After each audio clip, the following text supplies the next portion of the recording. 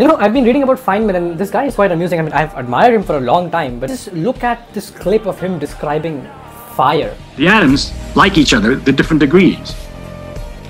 Oxygen, for instance, in the air would like to be next to carbon, and if they're getting near each other, they snap together.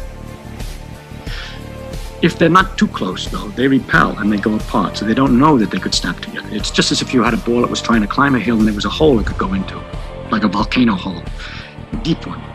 It's rolling along, it doesn't go down in the deep hole, because if it starts to climb the hill and then rolls away again. But if you made it go fast enough, it'll fall into the hole. And so if you have something like wood in oxygen, there's carbon in the wood from a tree, and the oxygen comes and hits it, carbon, but not hard enough. It just goes away again. The air is always coming, nothing's happening. If you can get it faster, by heating it up somehow, get it started, a few of them come fast, they go over the top, so to speak, they come close enough to the carbon and snap in.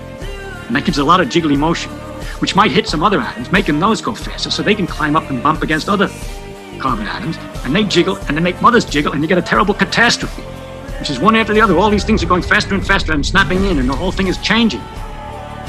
That catastrophe is a fire.